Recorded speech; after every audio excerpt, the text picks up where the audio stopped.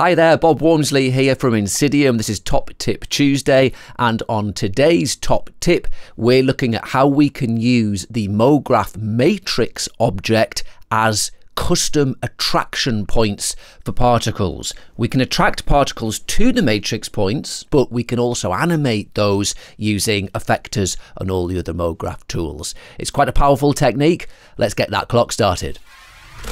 In our scene, we have this text spline with X from Nexus, and what we're doing is we're emitting particles from the edge of that. Let's go to the emitter, object tab. We're in object emitter shape.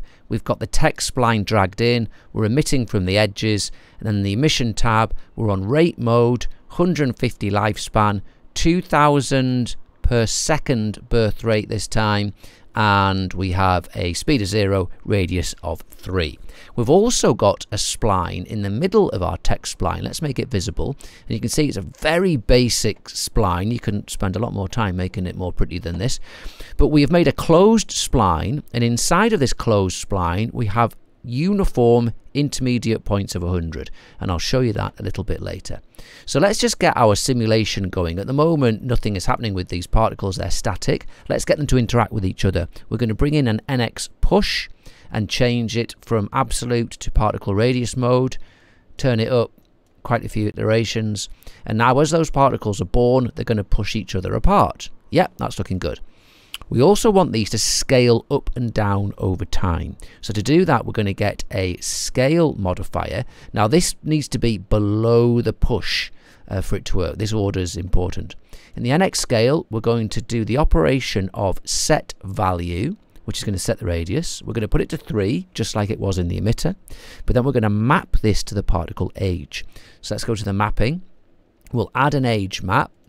And we want the parameter we want to map is the radius value. We're going to map it over the age of the particles from when they're 0 frames old until when they're, let's say, 80. And what we're going to do, look, let's get this knot and drag this down. We're going to hold control, click, create a knot, bring it up. And what this is going to do is particles will be born with 0 radius. They'll very quickly grow up to their full size of 3 centimeters, and then they'll gradually get smaller over time until they're 80 frames old. Let's just pull that down a bit. So if we hit play, you're going to see them scaling up and then scaling down, but actually they snap on at 3 centimeters, then scale down, then scale up. And that is because in our XP emitter emission tab, we need to put this radius down to 0 and let the NX scale do all of the work. Okay, so now we have them scaling up, pushing apart, scaling down. Cool. And even that in its own right, we're getting this nice kind of self-feeding system, which looks pretty cool. Okay, we're going to bring some more forces into this, though. We're going to bring an nxAttract into this. Let's put this below our scale. Now, in the default mode, these particles are just going to be attracted towards this target, look. And wherever we move the attract target, the particles will follow. And you can get some pretty cool effects with that. It looks really nice and dynamic, but it's not going to work for us. What we're going to do is we're going to use the nxAttract in object mode. And we can put our objects in here. But I'm going to show you a trick that is a little underutilized. Let's just make the visible in editor off so we don't see the target.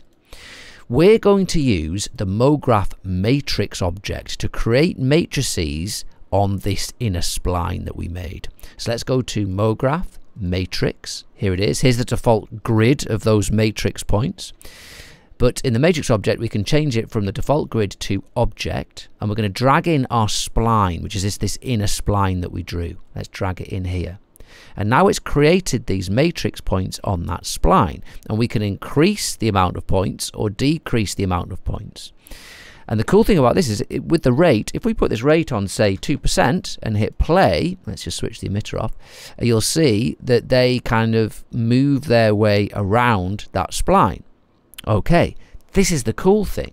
In our nxAttract, if we put our matrix object in here, it will see these as different objects, and every particle is going to get attracted to its nearest matrix point. So let's hit play, put on our emitter. So now it's a little bit wild because our attraction is so strong, but we're starting to see the effect. Let's go to the Attract Object tab, and let's put the acceleration down to 100. And let's put a really heavy speed limit on this of, say, 25. Yes, cool. So now we can see the effect taking place. These particles are attracted to this one until this one becomes the closest one, and we're getting this quite nice dynamic, kind of regular but also random animation. Let's just make our matrices invisible.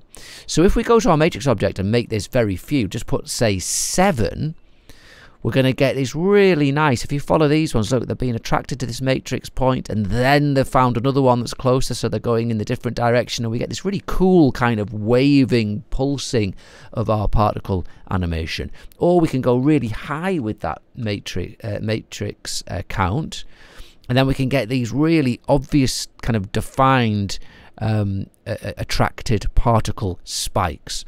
Cool, I like it on that low setting with not very many. Then obviously you can add more forces into this should you wish. Let's make that spline invisible. Let's bring in an NX turbulence. We'll put that right down at the bottom, and we'll put the turbulence on, let's put it on Voronoi, bit of strength, reduce the scale. And now we have got them obviously being attracted to those matrix points still, but the turbulent is making them waft around a little bit more. Let's just reduce that turbulent strength a bit. So that is how we can use the attract modifier in Nexus using the matrix objects. This is obviously just one example, but the matrix object is really versatile. You can get these matrices spawned on the vertex of objects or spline, on the surface of objects. You can use effectors to animate them. There's loads you can do, and it gives you some really nice, cool particle effects in conjunction with the nxAttract modifier.